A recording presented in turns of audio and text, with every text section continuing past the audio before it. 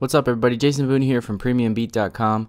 Today I want to show you how you can mix audio in Premiere's Clip Mixer panel. So let's get started. If you're working with audio in Adobe Premiere Pro, you have a wide array of tools at your disposal. In addition to the audio effects available in the program, you can perform extensive audio mixes in the Track Mixer panel. However, one overlooked and underestimated tool is the Clip Mixer panel. Now, this is very similar to the Track Mixer. However, the Clip Mixer allows you to control keyframing on a clip level. Now, this is very powerful and efficient when you use it in conjunction with the Effect Controls panel. So let's take a step-by-step look at how you can quickly mix audio in the Clip Mixer panel. So I have my sample project open where I want to do some mixing. Now, this is a short 20-second edit of an artist talking about his artwork. I have some B-roll, some sound bites, and a music clip down here. And what I simply want to do is I want to adjust the volume of this music clip and have it kind of flow and go down and up in volume depending on when my interview subject is speaking. So right now I'm set up in a Track Mixer workflow. I have my Track Mixer panel open here, and I want to change this to Clip Mixer. So the first thing I need to do is go to Window and open up the Audio Clip Mixer. Now if you look, it's kind of similar to the Track Mixer, but it looks like it's a little bit more slimmed down because we don't have as many options when working on a clip level. There's quite a bit of options in the Track Mixer level. So let's take another look at our Track Mixer. You can see up here we have some more options for the track output assignment. We have some more automation modes, but we still have a lot of power with the Clip Mixer, and working in conjunction with the Effect Controls panel, you can do a lot with this little panel. So let's take a quick look. Now I want to adjust some more display options. Right now, if you look down here, we're still viewing our track keyframes. There's a big long kind of keyframe rubber band line here. So this is showing us the track keyframes. So to control what keyframes are being displayed on the track, we can go to show keyframes in the track header, and here are our options. And again, right now it's set to track keyframes volume. So I'm going to switch that to clip keyframes. And if you see the difference here now, the rubber bands are only on the clips. They don't span the whole length of the track.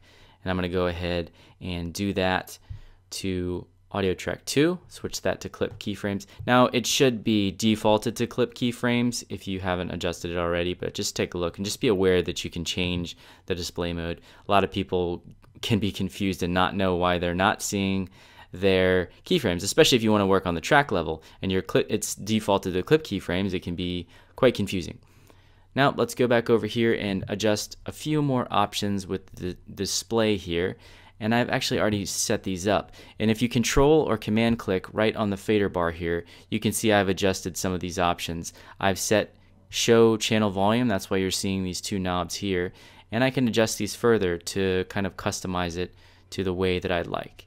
So the next thing we want to do is let's just have a look and a listen at our 20 seconds here. And this music might be a little loud, so I'm going to bring the volume of this clip down to about -12. Now let's have a look. It's figurative, but it's new. I reference classic beauty, but with certainly a new twist. When more of the world becomes automated and you have robots and programs, etc., then there's a natural response to make something have more of a human touch to it. Okay, and as I said before, we're going to want to bring the volume up in this gap here and then back down so we can hear the interview sound bites, and then back up at the beginning. So I'm only going to be controlling the volume of this clip here. And just so we can not get confused here, I can rename these tracks. I'm going to rename this music, and if you look down here, it changes the name down here. And I'll name audio track 1 interview. We could have also renamed it down here just by control clicking and select rename. Okay, so now we have both of our tracks set up and ready to go here. So now we want to record our audio. So to do this here in the Clip Mixer panel, we're only going to record make adjustments to the music here. So for this track, we're going to click this little button here, which is Write Keyframes. So I'm going to select that. And next, we want to select our automation mode. So if we go here to the panel menu settings box, we have two automation modes, which is quite different from the Track Mixer panel. So if I go back and I show you the Track Mixer panel, we actually have automation mode drop-down menus, and we have 5 different modes here. It's a little bit different when you're working on the clip level. So now the difference between touch and latch is simply when you have it set to latch and we make any adjustments on the fly, it's going to stay in that position whenever I release or let go of the fader bar. If it's set to touch, it's going to go back to the previous location when I release it. So let's say I'm playing it on the fly and I drag it down to -12 for a few seconds and then I let go, it's going to go back up to 0 slowly.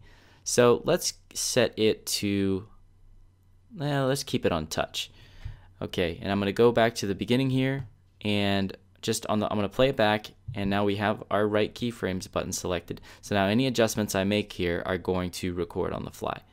So now let's go ahead and begin our recording. It's figurative, but it's new. I reference classic beauty, but with certainly a new twist. When more of the world becomes automated and you have robots and programs, etc., then there's a natural response to make something have more of a human touch to it.